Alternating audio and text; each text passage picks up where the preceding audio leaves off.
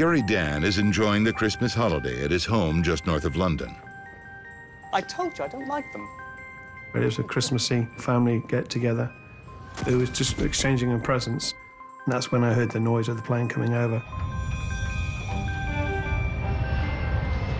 It got louder and louder.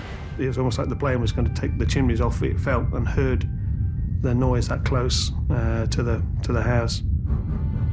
Living just a mile and a half from Stansted Airport, Dan is used to hearing jets, but not this close.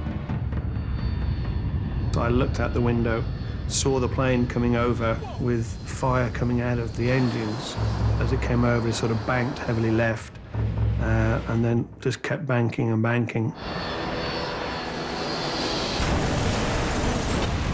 A Korean Air 747 slams into a forest in the village of Great Hollingbury. This was just a huge, huge explosion that you're watching it happen with a plume of fire coming towards you. I collected a torch. We ran downstairs saying, the plane's gone down, we've got to go and help. My brother and I ran outside and ran towards where it happened. We were racing towards where we could see the plume of smoke and fire because there's still lots of aviation fuel popping around the area.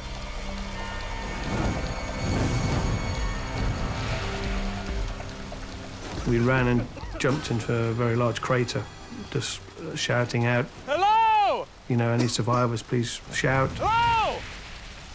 Can anybody hear me?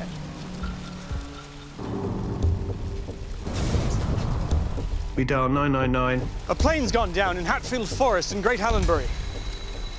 It takes nearly half an hour for rescue workers to arrive.